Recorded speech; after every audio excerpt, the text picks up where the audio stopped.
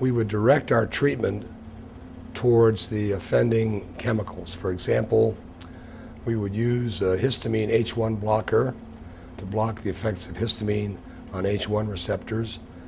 And those would be traditional antihistamines, which might be Allegra, Claritin, Zyrtec, Benadryl,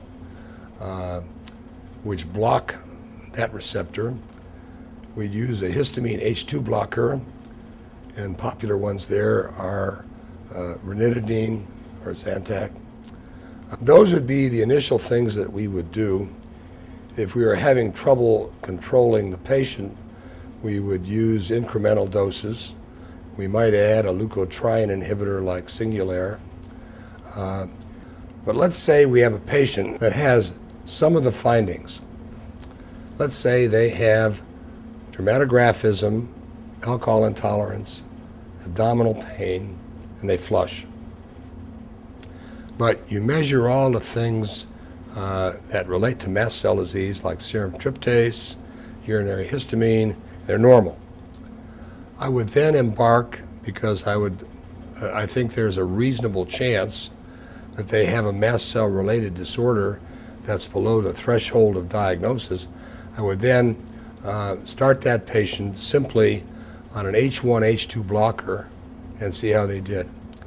If they were to tell me that they felt dramatically better, I would continue the treatment.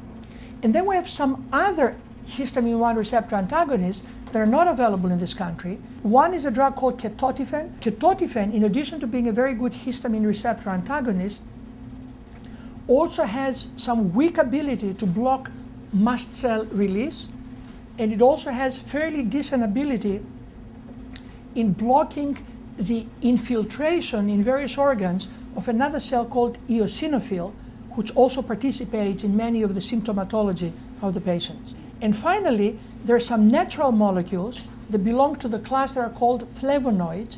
These are found in green plants, in seeds.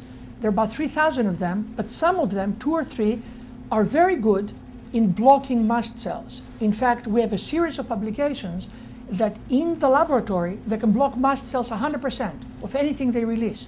2 of those that are very similar are called quercetin and luteolin. And I'll stop with that. Quercetin is found in the pulp of grapefruit in large quantities, while luteolin is very rich in olive oil and olive seed oil. There is a subset of patients in which we would do a bone marrow biopsy, and the bone marrow biopsy would not sustain the criteria for systemic mastocytosis. In addition to that, there are mediators. The ones that we have available would not be elevated. And so that would pose a problem to us in terms of what is the name that we give to those patients.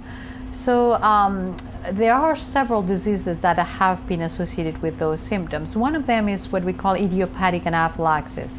And those are the patients that would have a severe event where they present lots of those symptoms suddenly. They would even collapse or almost pass out. And that would happen either periodically, once or twice a year, or more frequently. And those patients have been labeled as idiopathic anaphylaxis. And then there would be patients that would have not such severe symptoms, but the constellation of symptoms that would present chronically, almost in a daily basis or in a daily basis. And those patients would not have the classical mediators that we can find in the blood, the classical bone marrow findings.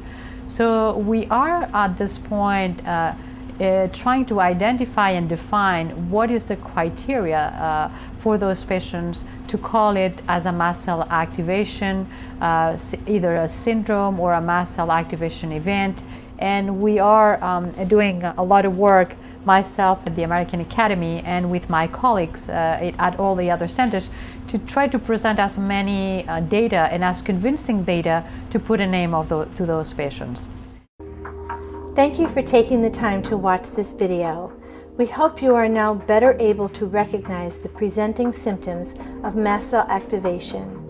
If you are a patient or a physician that has questions about a mast cell disorder, please do not hesitate to contact us or one of our physician specialists. The Mastocytosis Society, producers of this video, is a 15-year-old nonprofit, all-volunteer organization.